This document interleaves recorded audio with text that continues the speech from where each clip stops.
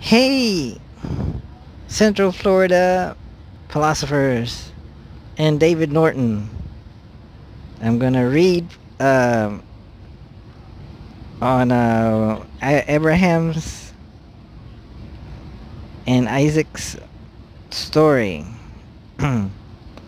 So, sometime later, God tested Abraham. He said to him, "Abraham, here I am." Abraham replied. Then God said, "Take your son, your only son, whom you love, Isaac, and go to the region of Moriah. Sacrifice him there as a burnt offering on a mountain I will show you." So early the next morning, Abraham got up and loaded his donkey. He took with him 2 of his servants and his son Isaac. When he had cut enough wood for the burnt offering, he set out for the place God had told him about. On the 3rd day, Abraham looked up and saw the place in the distance. He said to his servants, "Stay here with the donkey while I and the boy go over there. We will worship and then we will come back to you." Abraham took the wood for the burnt offering and placed it on his son Isaac, and he himself carried the fire and the knife. As the 2 of them went on together, Isaac spoke up and said to his father, Abraham, he said, "Father?" "Yes, my son," Abraham replied. "The fire and the wood are here," Isaac said, "but where's the lamb for the burnt offering?" Abraham answered, "God himself will provide the lamb for the burnt offering, my son." Is this the real prophecy that turned out to be true? But at the time Abraham said these things, he believed he was going to sacrifice Isaac, and the 2 of them went on together. When they reached the place God had told him about, Abraham built an altar there and arranged the wood on it. He bound his son Isaac and laid him on the altar on top of the wood. Then he reached out his hand and took the knife to slay his son. But the angel of the Lord called out to him from heaven, "Abraham, Abraham." "Here I am," he replied. "Do not lay a hand on the boy. Do not do anything to him. Now I know that you fear God, because you have not withheld from me your son, your only son." Why would a person have to fear God? Did Eurydice fear God? Did Abraham seek to be like God when he was willing to sacrifice his own son to show God that he was capable of killing his own son, as God allowed him to kill animals? Instead of looking at sacrifice as an existence, did Abraham turn it into a position to be like God? Before the fall in the Garden of Eden, there was open communication with existence without fear. Only when Adam and Eve deceived themselves did they have fear of God. They created their own God and should be fearful of something that does not exist. In the case of Abraham, his own prophecy in a lie to Isaac became true. Existence did provide a ram to satisfy the hunger of Abraham to sacrifice something to God. If I accept that anything that comes to my mind as being from God, I am only exalting myself to be like God. Was she warned of an impending danger, or should she have been aware of walking in the high grass? Perhaps it was fate, and all of these things were hidden from her. Does fear come from a person's own ignorance of existence rather than an expectation of an outside source being responsible for our own choices? Abraham looked up, and there in a thicket he saw a ram caught by its horns. He went over and took the ram and sacrificed it as a burnt offering instead of his son. So Abraham called that place, "The Lord will provide." And to this day it is said, "On the mountain of the Lord it will be provided." So how does a person look upon God or existence as a provider or as a teacher from the experiences of our life? The angel of the Lord called to Abraham from heaven a second time and said, "I swear by myself, declares the Lord, that because you have done this and have not withheld your son, your only son, I will surely bless you and make you descendants as numerous as the stars in the sky and as the sand in the seashore.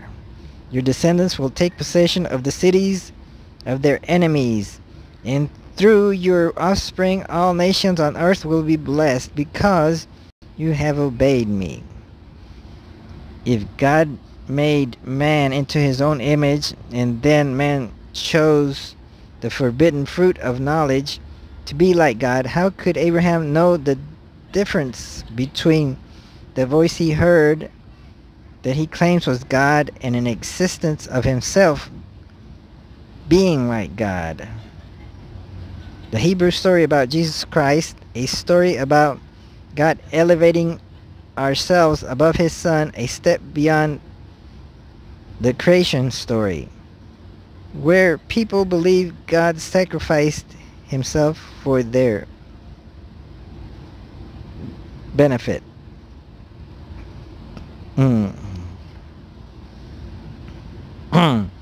So,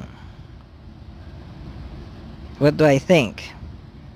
Well, let me try to answer some of these questions. Let's see. So the first question,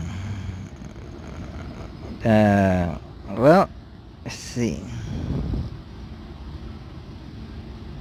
So God said to Abraham, "Kill me your son." Abe said, "Man, you must be putting me on." God said, "No." Abe said, "What? God, you can do what you want, Abe, but the next time you see me coming, you better run." Then Abe said, "Where you want this killing done?" God said, "Out on Highway 61. So that's a song Bob Dylan wrote. It's called Highway 61 Revisited. So perhaps, well, Highway 61 is a mythological landmark in American history, in blues history. It's a highway that runs from way up north all the way to New Orleans.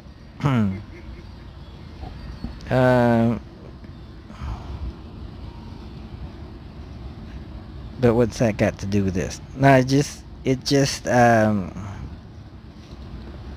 interesting song in verse that Bob Dylan throws in this story, and others in that song. Let's see, but well, the first question I think David asks. Oh yeah, here it is. Is this the real prophecy that turned out to be true? But at the time Abraham said these things, he believed he was going to sacrifice Isaac.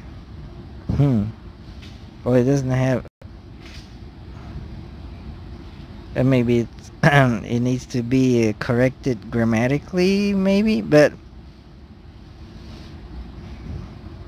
or something else. Is this the real prophecy that turned out to be true? So what he's saying there is that Abraham didn't know that God would eventually provide the lamb for the burnt offering, but he